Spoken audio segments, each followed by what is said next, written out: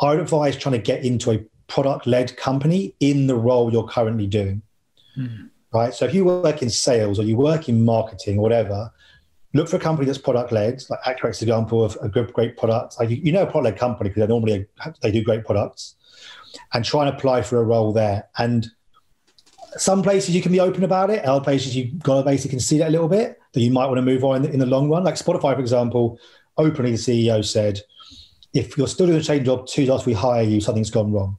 Accurex is the same. Like, we have great internal mobility. The better companies do, but not everyone's quite as open about that.